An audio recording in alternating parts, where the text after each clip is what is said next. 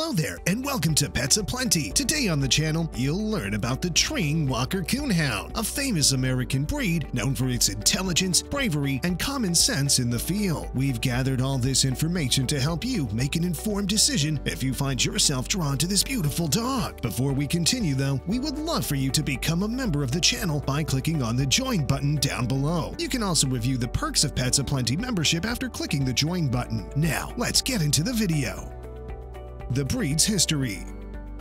The Treeing Walker Coonhound was developed by breeding numerous hound dogs with English foxhounds. Firstly, let's tell you more about the meaning of its name. Treeing is when a dog tracks down its prey and chases it until it takes refuge in a tree. The hound then camps out below and barks in its own distinctive manner until the armed hunter comes. The name Walker is a nod to Thomas Walker, a Virginian who played a pivotal role in the breed's development in the mid-1700s. Coonhound refers to dogs bred expressly to tree raccoons and sometimes more prominent species. The Treeing Walker was initially classified as an English Coonhound. Still, breeders began making significant changes to the breed around 1945 to preserve the most essential traits. The breed's evolution in the United States began in the 1750s and picked up steam in the 1800s. These dogs were highly sought after in the hunting world for their relentless persistence and lightning quickness. They would wait in a tree with their victim, typically a raccoon, and use loud voices to signal to the hunters below. Before World War II, this dog was known as an English Coonhound. At that time, the United Kennel Club granted the breed its formal recognition. This was followed by the American Kennel Club in 2012. Appearance.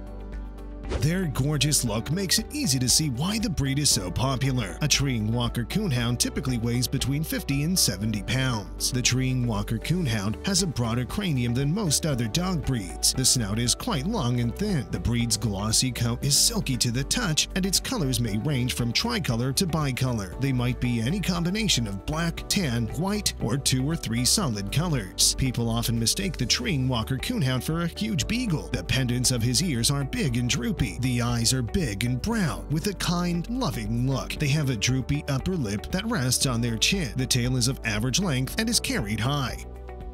Temperament. The Treeing Walker Coonhounds are family-friendly, mild-mannered dogs. The breed is tough enough to survive in the great outdoors, but they come into their own when they're invited to join the family and spend time indoors. For a lively household, a Treeing Walker Coonhound is the ideal pet. This breed is known for its loud bugle bark and stubbornness, yet its kind temperament makes it a good training dog. Since they're so prey-driven, these canines should never be allowed to go free. The breed is quite delicate and reacts poorly to rigorous treatment. It's crucial to start acclimating him to new people and situations as soon as possible. They don't seem to be hostile or very territorial. They get along okay with other dogs, but their high prey drive isn't the best with other pets. As befits a working dog, the Treeing Walker Coonhound takes great pleasure in working for and pleasing his people. Socialization. The treeing variety of the coonhound is not known for being very hostile. However, their natural hunting tendencies may cause them to mistake tiny domestic pets for prey. When they receive enough exercise, Treeing Walker Coonhounds can live with their owners in an apartment. Their loud habits, however, might be a nuisance to others nearby. As long as they have been appropriately socialized and trained, Treeing Walker Coonhounds are known to be loving family pets. Grooming.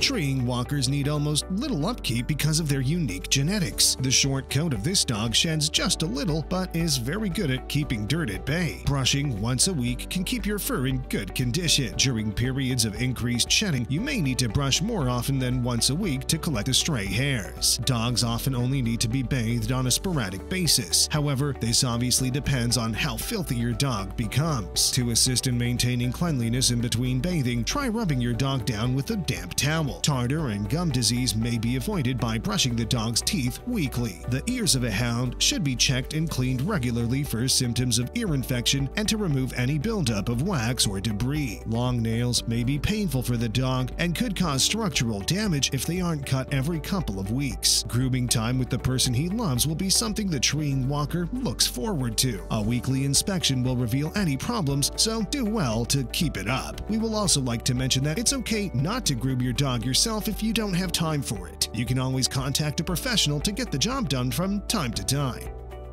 Exercise.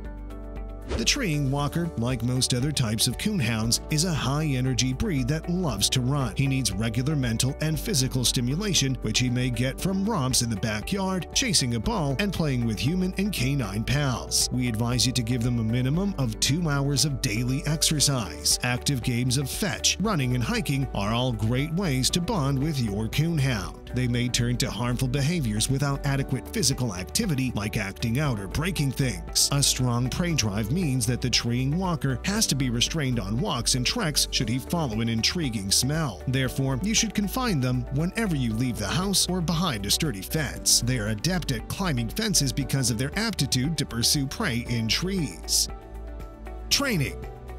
This Treeing Walker, as a dog coonhound, has a high IQ and a strong desire to learn and please its owners, but also a defiant, headstrong character. It's never too early to begin training and socializing. When your dog is old enough, enroll him in a puppy obedience class so he may meet new people and experience new things. This breed has a strong hunting drive and may be aggressive against smaller pets like cats that it mistakes for prey. Due to their high intelligence, Treeing Walkers are easy to teach new tricks. This might make a dog seem stubborn to a trainer unfamiliar with the coonhound mind. Training sessions should be engaging and rewarding for the dog so that the dog learns to associate positive conduct with receiving goodies and positive attention. Maintaining uniformity in your instructions is key to avoiding the development of undesirable routines.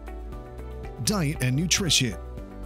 Your Treeing Walker Coonhound should thrive on premium dog food, store-bought or homemade, under your vet's supervision. Find out what kinds of human foods your dog can eat and what types he can't. Always remember that a dog's diet, whatever it may be, ought to be age-appropriate, be it a puppy, adult, or senior. In addition, provide high-quality, well-balanced dog food, and access to potable water must always be available. Owners must keep an eye on their hound's calorie intake and weight if the dog isn't actively working. While treats may be a helpful teaching tool, excessive doling out might lead to weight gain. If you're worried about your dog's nutrition or weight, it's best to see a veterinarian.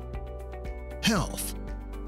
Although most coonhounds are healthy, they are prone to the same genetic disorders that affect other dog breeds. Not all coonhounds are prone to these diseases, but it is essential to be aware of them if you consider adopting one. Reputable Treeing Walker breeders take precautions to prevent genetic disorders like hip dysplasia and ocular abnormalities from appearing in their puppies. Additionally, Treeing Walkers are susceptible to ear infections due to their floppy ears. Ticks prefer to hide in the folds of a coonhound's ears, so inspect them whenever he comes in from the outside. If you examine the ears and remove any buildup of wax or debris at least once a week, you can keep those pesky ear infections at bay. It's a great idea to regularly check on your dog to ensure general wellness. How often do you do this? Let us know in the comments section. Consider becoming a member of the channel by clicking the join button to get early access to our upcoming videos plus other membership perks. Also, check out our playlists and click on the video links that pop up at the end of this video. Thank you for watching.